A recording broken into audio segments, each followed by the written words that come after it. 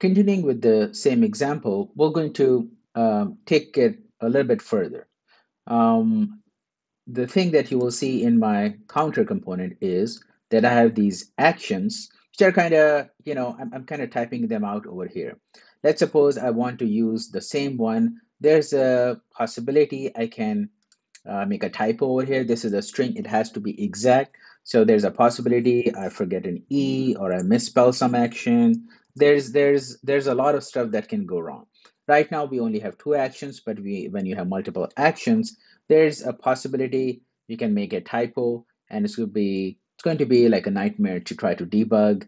You're going to waste some hours or at least an hour trying to find out, and you come to a conclusion it was a simple typo. Okay, so it's better to have constants instead of having these string variables. Okay, so we'll work on actions in this video and see how do we refactor those things. Okay, so I want my actions to be isolated as well. These actions should be accessible to any component, any Redux component. So what I'm going to do is I'm going to create a folder and I'm going to call it actions. Okay, I'm going to call it actions, right?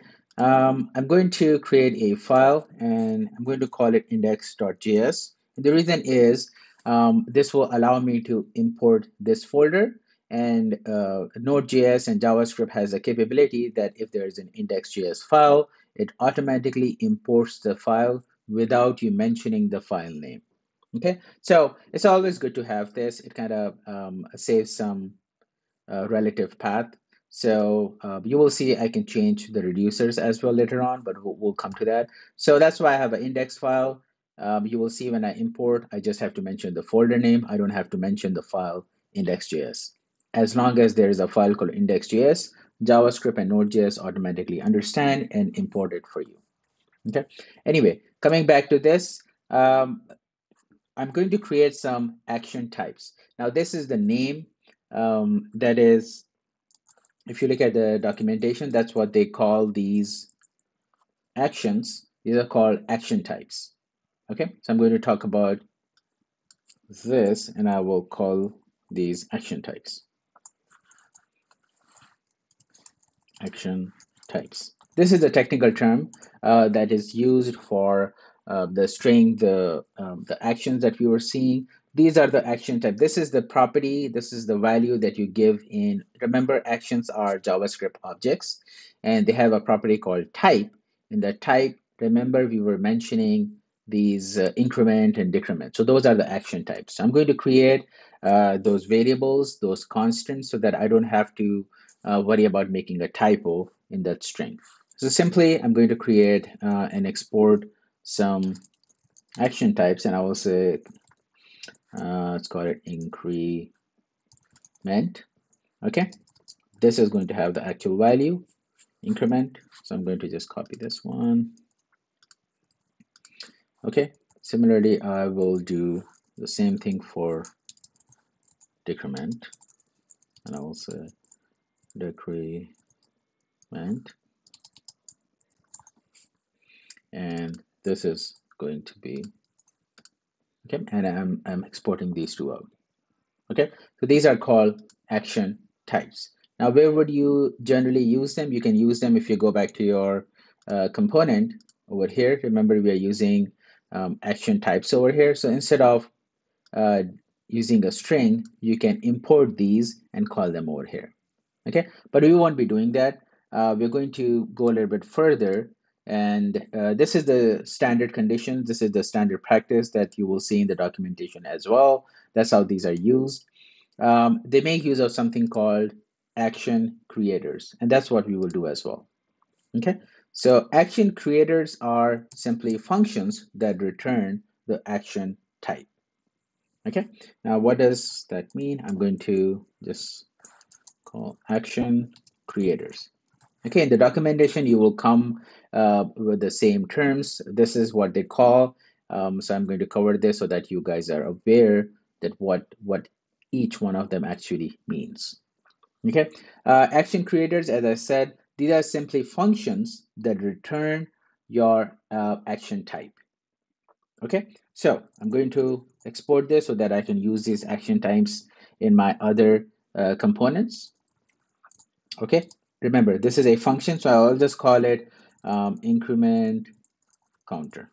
Okay, I'm going to be using my arrow function syntax. Okay, now what is it going to do? It is going to return the type. So I'm going to say type, oops, I'm going to say type of this action creator would be increment. Okay, please note over here that I'm not using the string increment. Instead, I'm using the constant. Less amount of typo cannot happen because this is the variable that I'm trying to use. So if this changes, I don't have to worry about anywhere in my code. The only place this is being used is this one, the string over here. So it is recommended use constant so that there's a less amount of typo. If you make a typo over here, you will see JavaScript is going to give you an error or in your browser saying the variable doesn't exist because I'm accessing the variable and not the string value. Okay, so that's why it's not in double quotes. I'm referring to this constant over here. Now, so I created an action creator. What does it do? It is a simple function that returns the action type. That's all it does. Okay. Similarly, I'll create one for decrement. I will say decrement counter, and I'm going to use the variable decrement. Easy. Okay. So here's my actions, action types, and action creators. Okay, again, this is a little bit more advanced, as in like we are refactoring our code, but you have seen in the previous videos, we can do without it as well. But this is recommended. I will highly recommend if you're going to be using Redux in your applications. Your applications are going to grow bigger and bigger. This is the standard practice. Try to stick to this one. Okay. Anyway, moving forward, we have our action creators. We have our um, action types. Now, how do we use them? We'll go back to our counter component. So let's go back to our counter component. In our counter component, I'm still using kind of using the hard coding action types. So I'm going to go and remove those. Instead, I'm going to use my action creators that I just created. So before I can use them, let's go ahead and import those. I'm going to say import, and I'm going to import from my Redux folder. I'm going to import actions. This is what I was saying. So you see, if you do not have an index.js file in your actions folder, you would have to, or if you had another file, something called action types.js, you would have to mention that file in your relative path. But since the index file is there, I can just mention the folder. The index file is going to be automatically imported. I don't have to worry about that. Um, so I will go ahead and import my increment counter action creator and then decrement counter action creator. Okay, coming down over here, this is where I'm dispatching some actions. So remember, my action creators are going to return these action types. So I don't have to do this. All I have to do is I'm going to call the increment counter function. This is going to return. It is going to replace over here, and that will take care of that. So I'm going to do decrement counter method that I just imported, and this is going to take care on fire dispatch that action. Okay, this is looking good. Let's go ahead and try this out. Let me go ahead and refresh this. Increment, looking good, still working. Decrement, still working. Okay, but a lot of thing has happened. We have changed, we have rewritten our code. I'm going to remove this and so that you guys can see. I'm going to close this. If you go back over here, you will see now my application is looking a little bit better. I have my components over here. I have my Redux. So anybody coming and seeing this would be like, okay, this application uses Redux. Any code related to Redux will be over here. Okay, I open my app.js. You see it's simple, smaller, no Redux code, nothing is going on over here. Let's go back to our Redux code. I have my store, actions, reducers. Okay, all three important parts of a Redux application, all of them are over here.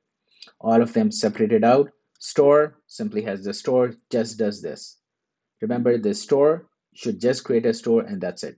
Okay, coming back to my reducers, I have a counter reducer. And what it does is the same thing, gets the action, increment types over here, and then modifies, and then updates the state based on that. One thing over here you will see I'm still using string, so let's go ahead and fix that. I don't want to use these string actions.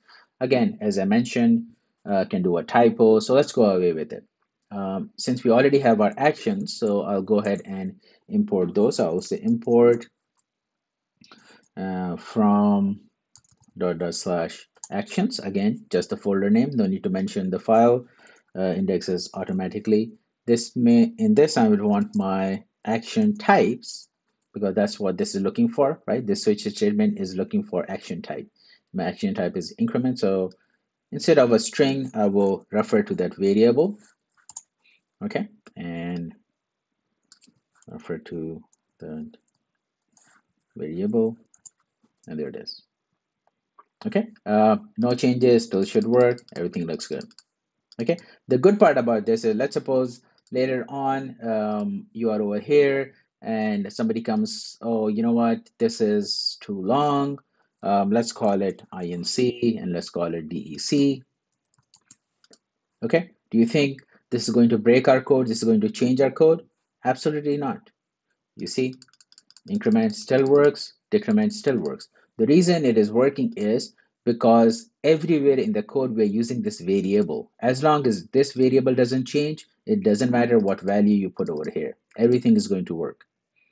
Okay, so everywhere in my code I'm referring to the variable, uh, and the only place is this one. If you change the value, everybody in the code is going to receive the same new action type value.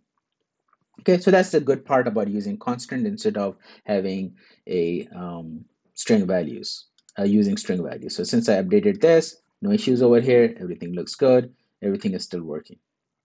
Okay, now coming back, I have my reducer. Reducer has this. Then I have my actions. Actions are divided into two things. Action types. Action types are just constant variables which are defining what is the type of the action. Okay, and I have something extra which are called action creators. This just means these are just simple functions that return the action type. That's all they do. It might seem redundant code or why I'm doing this, but this is the design pattern that you will see even in the Redux documentation, which I would highly encourage you to take a look at it. They use a similar pattern, React Redux design pattern. They are using this, so that's why if you look into some production level code, some production applications that are using Redux, you will see that they are following the same similar design pattern. So it is better to get used to the standard practices so that it's not confusing when you look at somebody else's code.